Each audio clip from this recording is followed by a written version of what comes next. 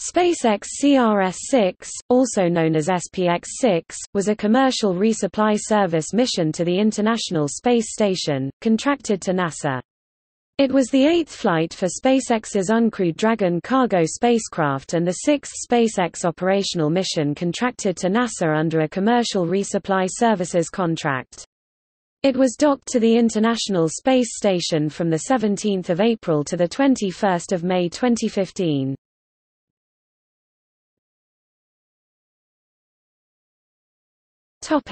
Launch history.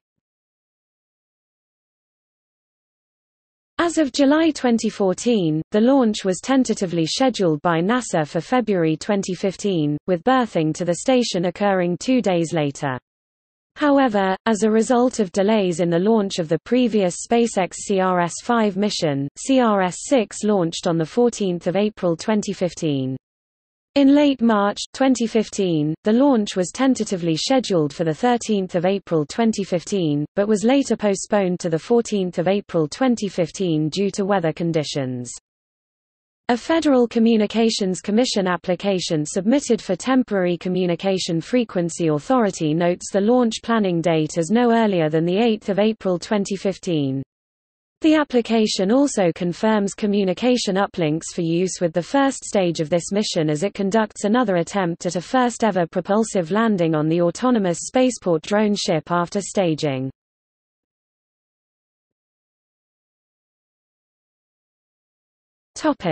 Payload.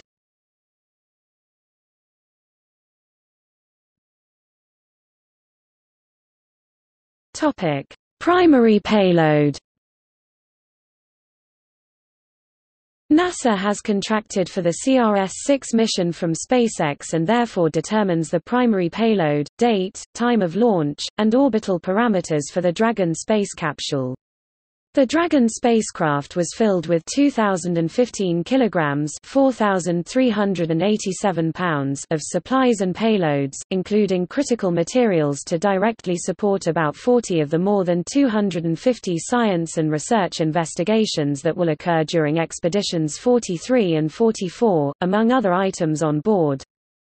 Planetary Resources will transport an Arcade-3, known as Arcade-3 reflight, to the ISS aboard Dragon on CRS-6. Planetary plans to deploy the smallsat from the ISS via a NanoRacks-provided service, in an attempt to validate and mature the technology of its Arcade series of spacecraft. This is the second Arcade-3 satellite. In October 2014, the first Arcade-3 satellite was destroyed on launch in the explosion of the Orbital Sciences Antares launch vehicle carrying it aboard the third Cygnus cargo resupply flight to the ISS. Planet Labs will transport 14 Flock 1E Earth observation CubeSat satellites for later deployment from the space station via an agreement with NanoRacks, operator of the Center for the Advancement of Science in Space (CASIS).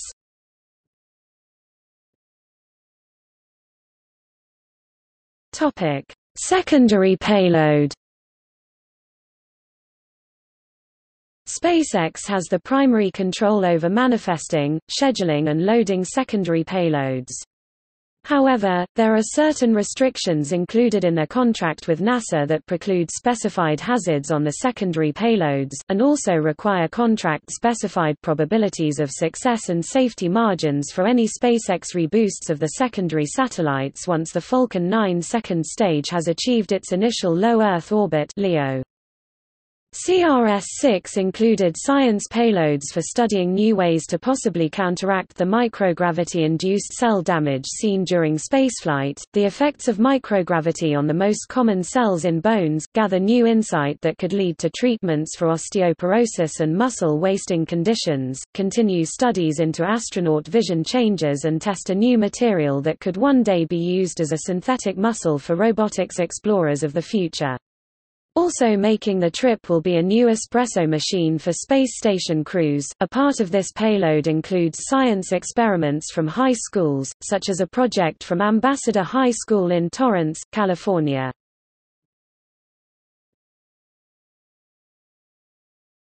Topic: Return payload. Dragon returned 1,370 kilograms (3,020 pounds) of cargo to Earth.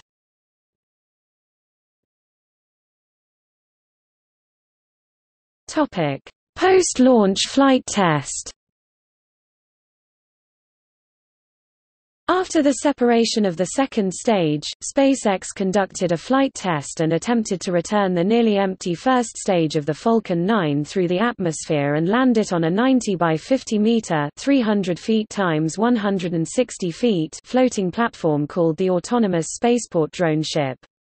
The unmanned rocket technically landed on the floating platform, however it came down with too much lateral velocity, tipped over, and was destroyed.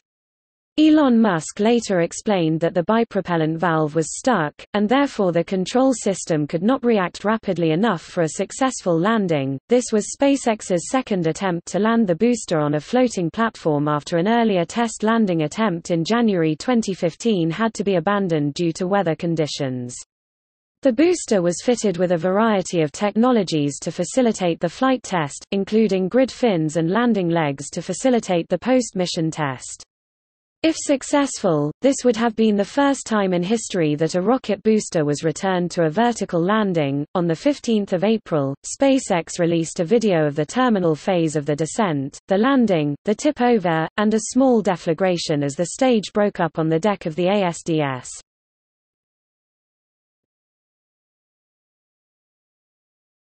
Topic: Capsule reflight.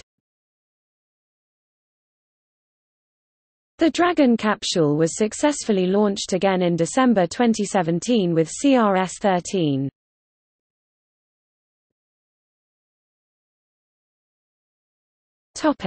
See also: List of Falcon 9 launches.